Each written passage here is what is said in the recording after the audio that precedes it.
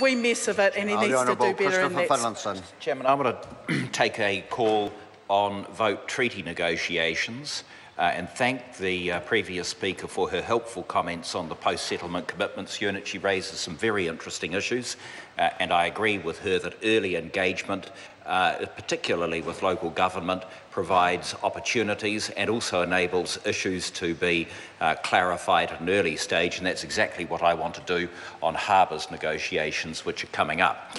I also want to pay tribute to the Office of Treaty Settlements for their excellent work over the past 12 months. They are a very dedicated bunch of people, and I'm very proud to work with them. Some of them also act as treaty negotiators. So, for example, Ngāti Hawa and Heratonga Tamatea were negotiated in-house, and that is my plan with Ngāpuhi as well. But I do want to say something about the money expended on external treaty negotiators, because of what I think was a vulgar, crude and intemperate attack on them by the Right Honourable Mr Peters earlier in the day, where he said that the fees were colossal and somewhat bizarrely said that I was giving jobs to my mates. Now, I'm very fond of both Paul Swain and Rick Barker, but I don't know that they'd want to be called my mates. I do have great, unlike for that honourable member, I do have great respect for them because I said to Mr Swain some years ago, would he like to work with me on the Ngāti Porou matter? And he did such a very good job that I asked him if he'd work on some others. And so in recent times, Paul Swain has negotiated the Taranaki settlement, which will hopefully be signed in September, Mana Ahuriri, Ngāti Hiniuru, which we're going to debate for the first time tomorrow, Mongahararu Tangitu. Mr Swain is an excellent negotiator, and if anything, I don't think he charges enough. I have huge respect for him. Well, you tell him, but don't tell him too loud. But the second person that they insulted, Mr Peters insulted, was Mr Barker, and I approached him after he left Parliament in 2011 and said, would he like to do a few negotiations for me? And he's doing a great job. For example, Te Atiawa, Ngā Ruahine, which we're debating for the first time tomorrow. So I'm very happy to say that these external negotiators are very good value for money, are providing excellent service, and are achieving results.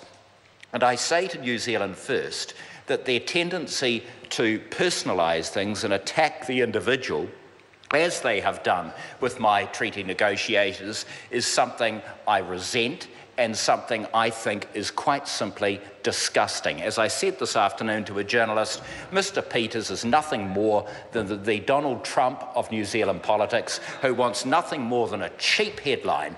These people are good people, and I am very proud of the work they are doing, regardless of party or regardless of background. And another person that the Right Honourable member attacked this afternoon was John Wood.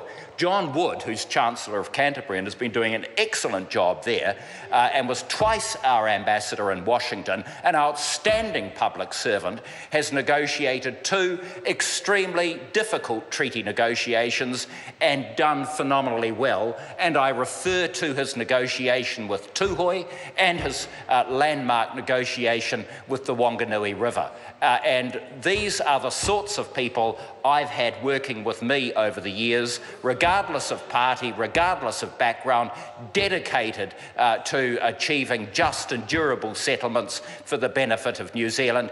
And if the New Zealand First Speaker, who obviously wants to stand up next for his penny's worth, has any decency, he will apologise to those people because his leader's statements were unfair and were simply disgusting. The final point I want to make is in relation to Te Ture Whenua reform, because I do think the Honourable Nanaia Mahuta was a little unfair on that issue. This is the first comprehensive rewrite of Te Ture Whenua for well over a generation. The 1993 Act was never really fit for purpose, and so what we are seeking to do is take a fresh look at it, and there's been an exposure draft put out to enable proper discussion, and there are lots of issues, and we make no apologies for the fact that there's a lot of work to be done there, polishing the jewels so that everyone benefits from the reform.